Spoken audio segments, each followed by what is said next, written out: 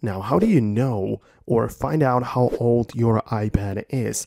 If you are new to this channel, make sure you are subscribed right now as you don't want to miss videos like this one.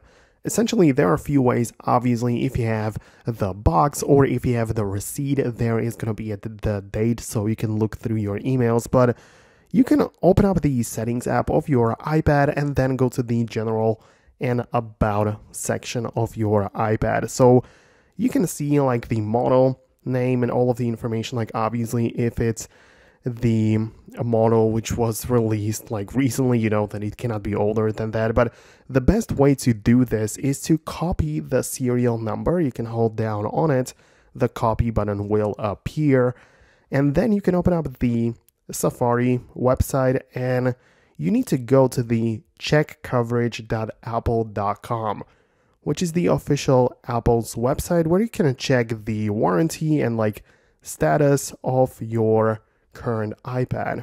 And you should basically have the ability to paste the serial number right there.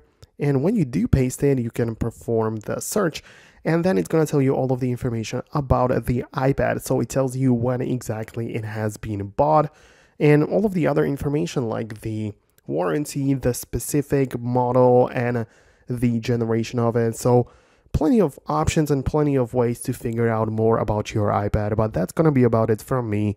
Let me know what you think about it. Most definitely subscribe for more and I'll catch you later in the next videos.